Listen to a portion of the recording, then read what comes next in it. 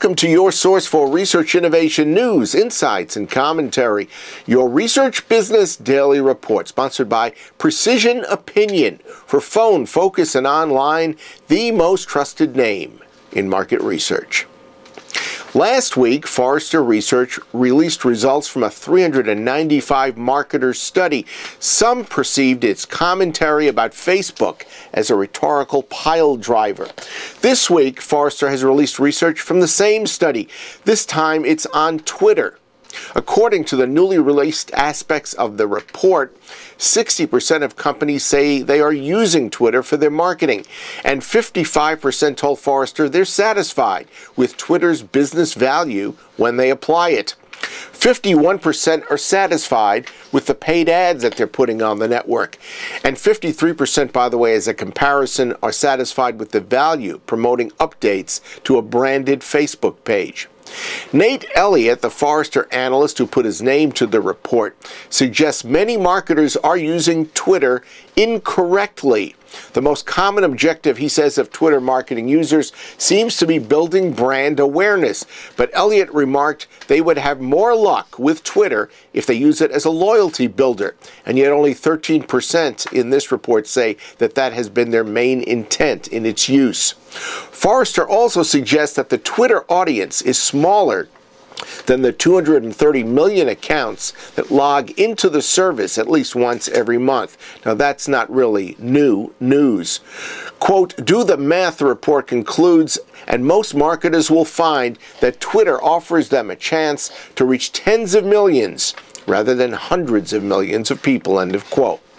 On the plus side, Elliott noted the relative newness of Twitter's marketing business and his belief that it is heading in the very correct direction, including targeting users based on what TV shows they watch.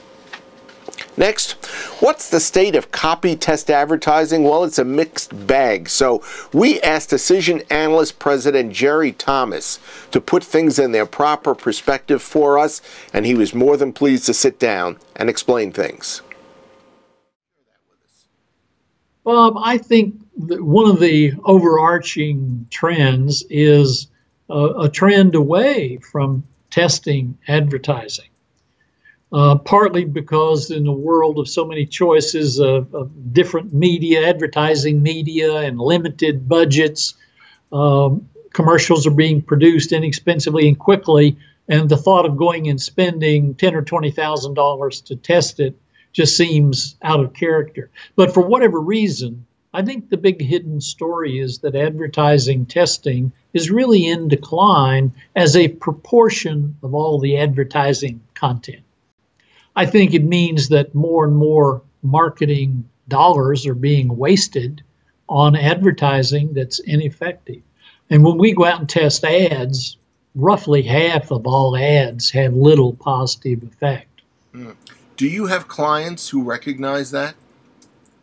I think many leading consumer goods companies understand the importance of advertising testing and the importance of pre-testing their ads and testing the strategy. But once you get outside of that consumer goods world, I think understanding of the power of advertising and how to manage it, how to test it is very, very weak. I mean, if you're going to spend a lot of money on media advertising, you really ought to test the advertising. How much is a lot of money? Well, a minimum would be 5 to 10 million. When you start getting into that level, you really ought to be testing your ads. It takes $20 to $30 million today to move the needle nationwide with an advertising campaign. So certainly by the time you get up to that level, you must test your advertising because one ad can be 10 times more effective than another ad. Okay. What's the effect really of social media been on advertising research?